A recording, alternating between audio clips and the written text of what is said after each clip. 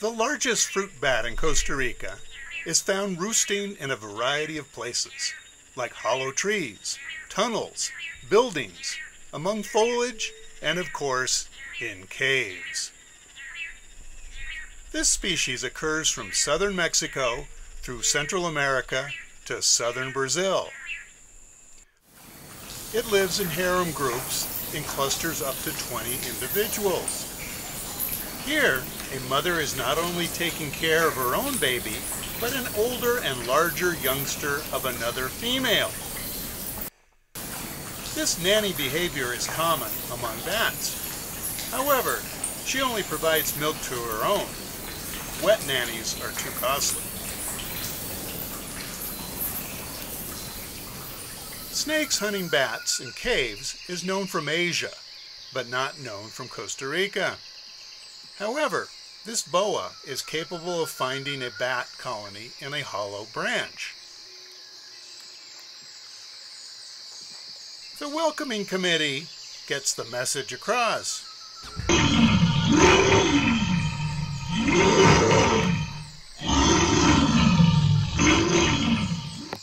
The bat really doesn't sound like that, but it goes well. This great bat is usually dark brown, but here it's more yellowish from pollen. Happy bat biologist. Its distinctive white facial stripes are very obvious. Thermal imaging shows its strong wing muscles.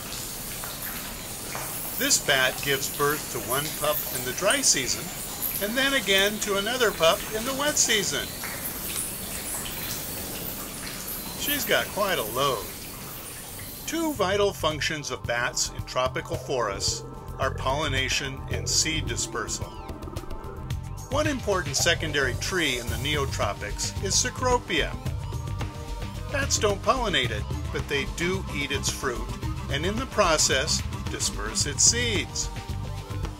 The fruit hangs in such a way that it's easily available for both birds in the day and bats at night.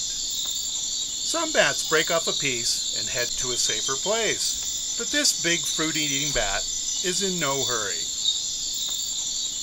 Some tropical trees produce massive amounts of fruit, some of which falls to the forest floor.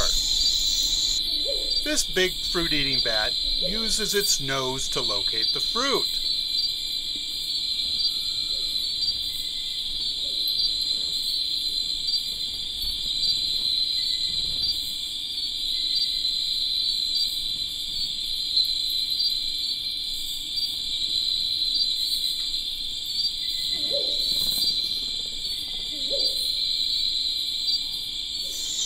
And who in the tropics doesn't like a ripe mango?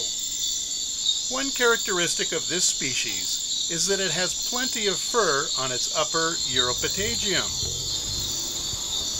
It's also known to drink nectar and eat pollen, both of which are offered by the balsa tree.